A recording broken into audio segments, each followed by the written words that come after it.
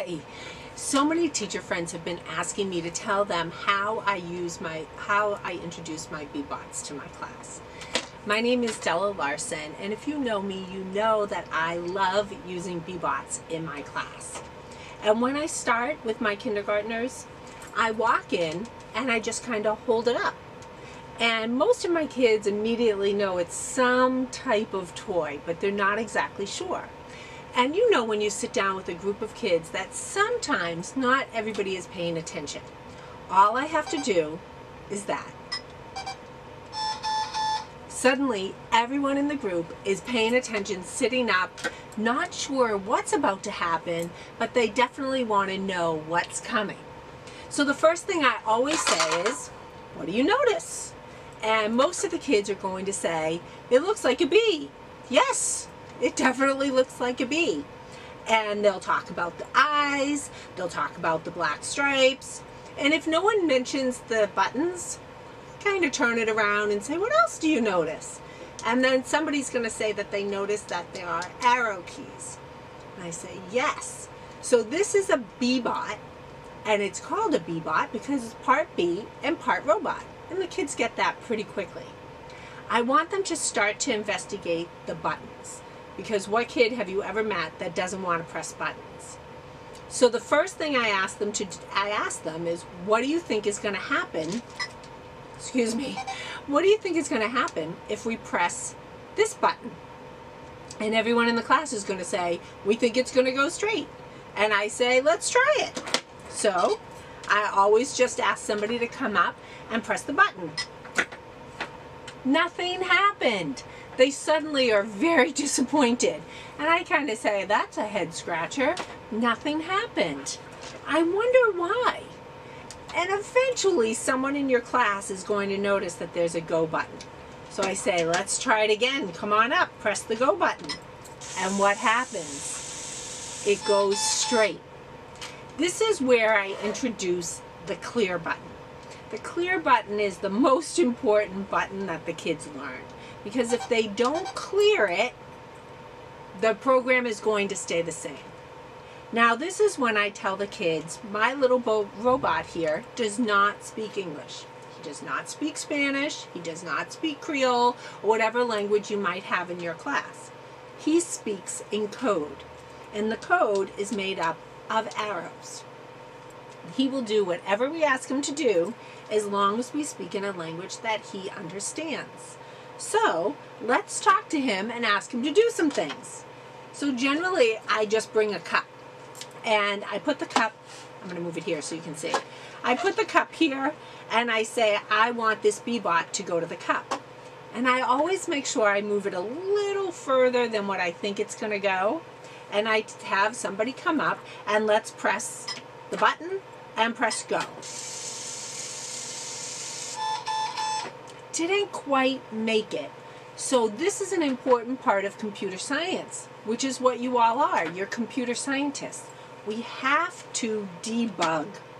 And when we debug, we look at what didn't work and we change it. So we told it to go 1 and it came to here, but we want it to touch the cup. So how many should we press it? Most of the kids will say 2. You're going to get some kids who say 37. Let's try 2. And again, pull somebody up, 2, and go. And now let's see what happens.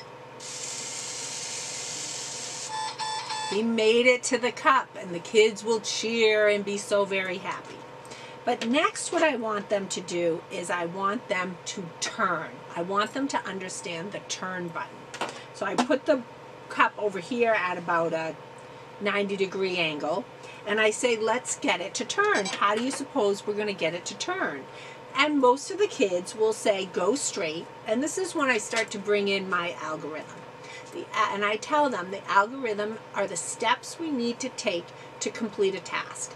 So we're going to tell it to go straight, and then we're going to tell it to turn.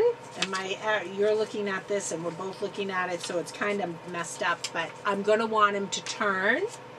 And then we always need to remember to go. And it's just like building a sentence. Now, one of the things that I do with my kids is I tell them, just like when you start a sentence, you start with a capital letter, you start with clear.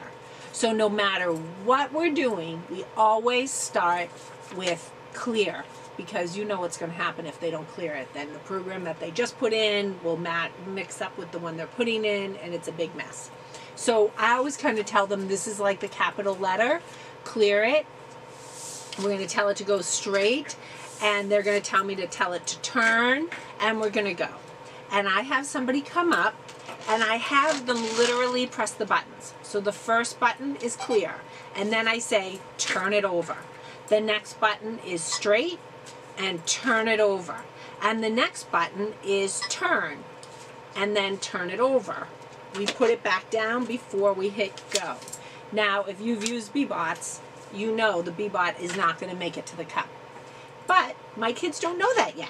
So I want them to learn to debug. So I have somebody come up, press go, it goes straight. It didn't make it.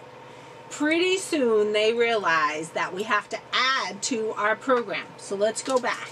We're going to start with clear. We're going to go straight. We're going to turn, but the piece that we forgot was the go straight again. And that is how we debug.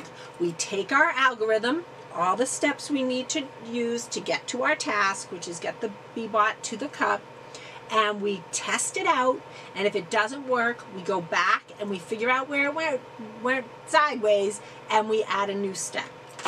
Now, again, same thing. We start our sentence with clear, go straight, turn, go straight, and go. And let's see if we can get to the cup.